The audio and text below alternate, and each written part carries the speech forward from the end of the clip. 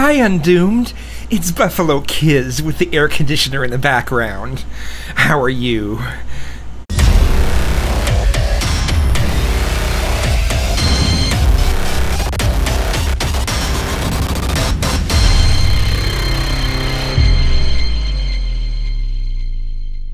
Here's a superficial complaint. Why do you use 25 frames a second?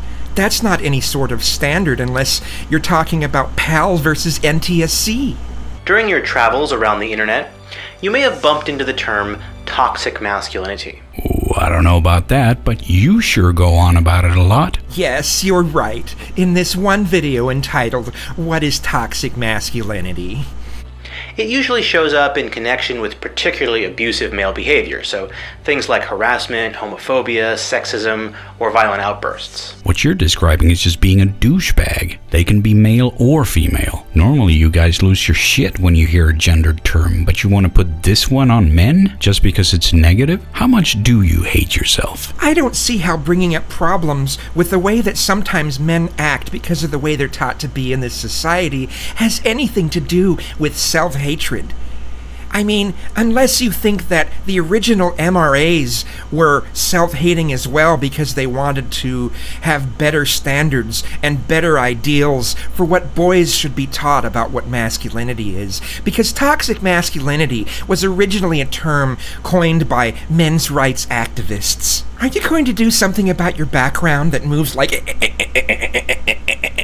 But what does it really mean? Oh, I don't know, a new self-flagellation method for you? Could we see your whips in the next video? Now, since there tends to be so much confusion and defensiveness surrounding these two words, I think we might need to start off with a really clear example. You know, something that we can all agree on. You say something we can all agree on, and then you literally bring up someone who splits the country right down the middle. Great going, Einstein. While I have no doubt that all SJWs will vote for the left, I have to assume that you want to reach at least some people outside your echo chamber? Or is this just for the purpose of virtue signaling within your community? So I guess when he says that he wants to bring up examples of people that just about everyone can agree on is an asshole, he should bring up someone who not very many people think is an asshole. Unless you're saying that Donald Trump is a great guy. Okay, yeah. But honestly, I think he needs his own video, so maybe something else we... What do you think you're doing? Okay, that's gonna work. This charming fellow is Biff from the Back to the Future series. Yes, and he's the bad guy of the movie. Of course you're gonna hate him. He's written so that there's absolutely nothing to like about him. You must have forgotten that he was trying to bring up an example of someone who everyone thinks is an asshole. Hello, anybody home? Huh? Think, McFly, think! Okay, so let's start with the word masculinity itself. Very broadly speaking, masculinity is a set of behaviors and practices that have traditionally been associated with men and manhood in our culture, and that includes both positive and negative things. Toxic masculinity, on the other hand, is a loose term that's used to refer to a subset of those behaviors which are harmful or destructive. Well, in that case, when are you going to be talking about toxic femininity? Maybe in a video entitled, "What is Toxic Femininity?" But we all know that he's probably not going to make a video about that because he won't talk about that subject. And I'll give you credit in that area. But on this video, why would he talk about that? Unless we're expecting a video entitled, "What's Wrong with Islam?" to constantly talk about what's wrong with Christianity. Or the other way around. It's marked by things like emotional detachment and hypercompetitiveness. Get your cooties off of me! When are you gonna get it through your thick skull, Lorraine? You're my girl. Yeah, nice straw manning. Biff is still the bad guy. Yes, as an example of someone who we can all agree uses masculinity to be an asshole. And besides, have you forgotten that this is a movie recorded 30 years ago about something that took place 30 years before that? Have you forgotten that he wanted to use an example of someone who everyone thinks is an asshole? Even if this was acceptable behavior in the 50s, which it wasn't. Actually, it was. And that's the point when we had McCarthyism, and when we added "In God We Trust" on the rest of our money, and added "Under God" into the pledge. It certainly isn't now. This is just not a relevant example of anything. It's a relevant example of how things used to be, and how far we've come. Squirt, squirt. It's also connected to the sexual objectification of women as well as other predatory sexual behaviors. It's also linked very closely with aggression, intimidation, and violence. You want to take a poke at me? Damn it, Biff! The modifier toxic is used to highlight the fact that these kinds of behaviors carry with them some potentially serious and even deadly consequences. And yet you're using a cardboard cutout movie villain as your example. Are you just tilting at windmills here or what? He's trying to bring up examples of people who everyone, just about everyone, can agree is an asshole, who uses masculinity to be an asshole. Much of this type of masculinity is relational, and as such, it's mostly defined in opposition to anything culturally associated with women. Yes, because all the women's is good. All women are always angels all the time. No exceptions. He never said that. Which is why toxic masculinity is driven by this overwhelming fear of emasculation.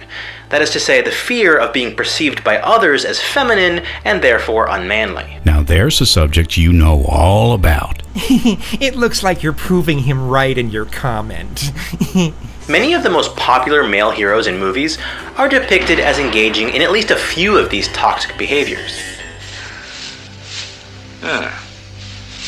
Now let's both play. But because they're the good guys, their actions are framed as admirable displays of strength, power, and manhood. Wow, you managed to find some sexism in a movie that was recorded 50 years ago. For historical purposes, silly.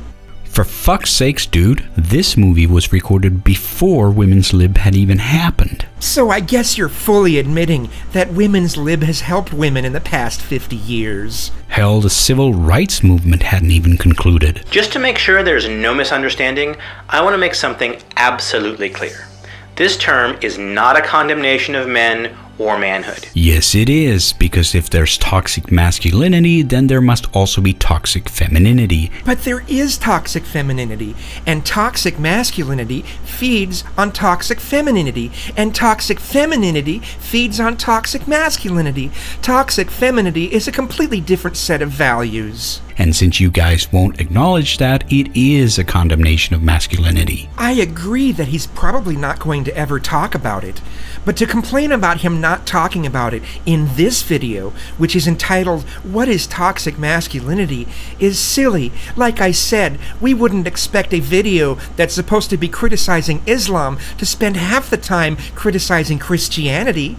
Because again, toxic masculinity only refers to a particular set of harmful actions and cultural practices. Alright, let's study this list then. Emotional detachment is not an inherently negative trait. In fact, you'll need it if you're a doctor or a fireman or an EMT or something like that. Yes, but those are very specific situations. What about everywhere else? I guess you won't talk about that. Hyper-competitiveness, okay? You think the Olympic athletes would have gotten to where they are without that? I guess life is an Olympic event. So also not an inherently negative trait. Aggression. That's also not inherently negative. You can aggressively pursue justice, for instance. Which complaining about that is what you base almost all of your videos on. I will agree that intimidation and violence are negative things. And then we have sexual objectification, which is such a nebulous term that it's almost pointless, but I'll at least agree that it doesn't have a positive connotation. And that's the area that I disagree with his video the most. And to finish it off, we have sexually predatory, which again is a very fuzzy term. What does it mean exactly? But like before, it doesn't sound like a good thing. So the tally is then that about half your points are bullshit. And even according to the way that you're breaking things apart, half his points aren't bullshit. Why would you want to use a term that has a nutritional value of 50% bullshit? You mean like most of your video? And none of those behaviors are inherent or biological traits of men. And yet you refuse to acknowledge a female version of that term. Again, yes, he's probably not going to ever really mention the female version of that term in any of his videos, but in this particular video, it's specifically addressing toxic masculinity. There's nothing toxic about just being a man, but some men do act in toxic ways. So in other words, toxic masculinity is not something that men are, rather, it's something that some men do. For fuck's sakes, you retard, it's something that some people do. You'd be hard-pressed to find women who participate in toxic masculinity, but you do find a number of women who participate in toxic femininity. Alright, so let's return to our friend Biff here. Now, Biff is an obvious buffoon. I mean, he's a schoolyard bully, he's like a cartoon villain. His actions are easy to spot and understand as damaging, because really, toxic masculinity is what defines him as a character. At every point in Back to the Future, there might as well be a giant neon sign hanging over Biff's head that says, hey, this is the bad guy. Well, if you were aware of this, then why the fuck did you use such a stupid fucking example, you dipshit? Well, in this case, he's not the dipshit. You are, because he tried to say at the beginning that he wants to bring up some examples that just about everyone can agree on is an asshole who uses toxic masculinity to be an asshole. So that's really easy. But things are rarely so clear-cut. In the real world, all kinds of men can participate in toxic masculinity, including seemingly normal guys who might also be nerdy or charming or witty or intelligent. Or female, you fuckhead. Do you have any examples of women who exude toxic masculinity and not just toxic femininity, which is absolutely a problem that Macintosh won't address? Since toxic masculinity is a set of behaviors and not a biological trait, the real men who participate are not really one-dimensional character archetypes like Biff. It's kind of funny that you don't acknowledge at this point that he has acknowledged all these points that you tried to make earlier that you made fun of him for and called him a retard. And they usually don't do all of the things on the list. Okay, well, sometimes they do, but usually that's not the case. Do you really think Donald Trump is going around beating people up? No, instead he wants his fans to beat people up. There's a mistaken impression out there that toxic masculinity means that everything about masculinity is somehow toxic. But that is not the case. Again, it's just fucking impossible to take you seriously when you will only gender negative terms. Because men and women are different on a social level and on a smaller level, the biological level. In fact, the term toxic masculinity is used very deliberately to try to differentiate the more damaging or destructive male behaviors from more positive male behaviors. And since there are many ways to practice masculinity... Hey, moron!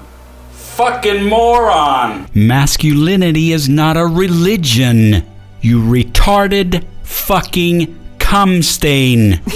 Beliefs, ideologies, and ways of life are practiced, and this is a cum stain.